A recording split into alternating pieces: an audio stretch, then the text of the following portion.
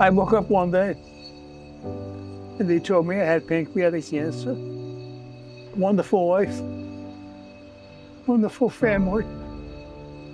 So what do you do in that situation? You don't give up. You don't give up.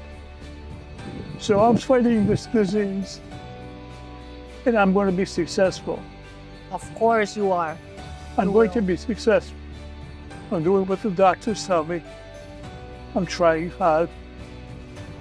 So far, I understand that the chemo is working in a positive direction. Be close to your family. Be close to your friends.